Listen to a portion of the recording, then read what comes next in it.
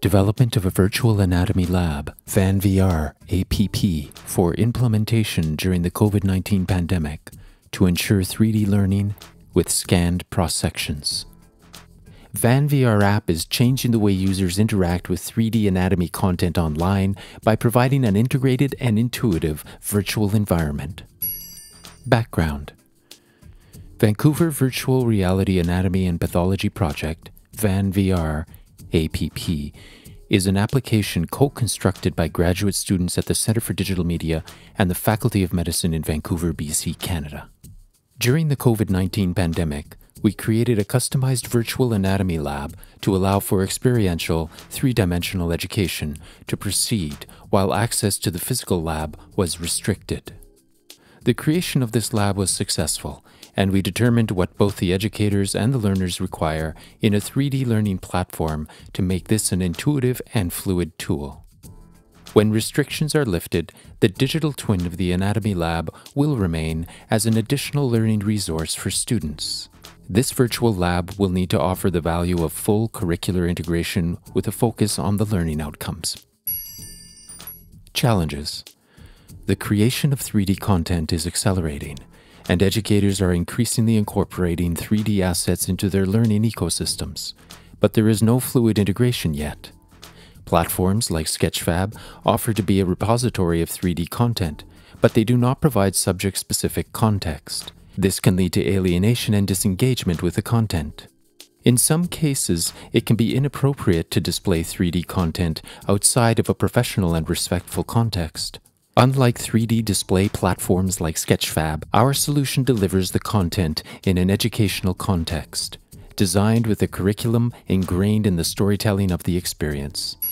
Benefits: VanVR App provides the students a virtual space to study 3D scanned anatomy specimens within the context of a lab environment. Specimens have labels that are specific to the learning objectives and the scope of the lab session.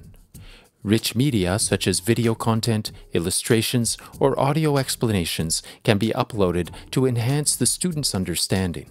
VanVR App was released as an emergency COVID response to allow for continuity of instruction while the physical labs were closed.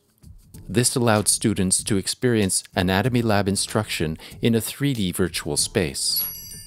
Conclusion: we have developed a full 3D environment for a virtual anatomy lab with over 100 specimens scanned and labeled for use in the app. Hundreds of health professional students at UBC have been using this app since September 2020. Students were able to learn anatomy with the 3D specimens in a virtual lab, which was integrated into a full learning ecosystem that comprised photographs, interactive syllabi, and videos. We are continuing to develop the app to increase the usability and in order to create a digital twin for the physical lab that will be accessible for students anytime, anywhere.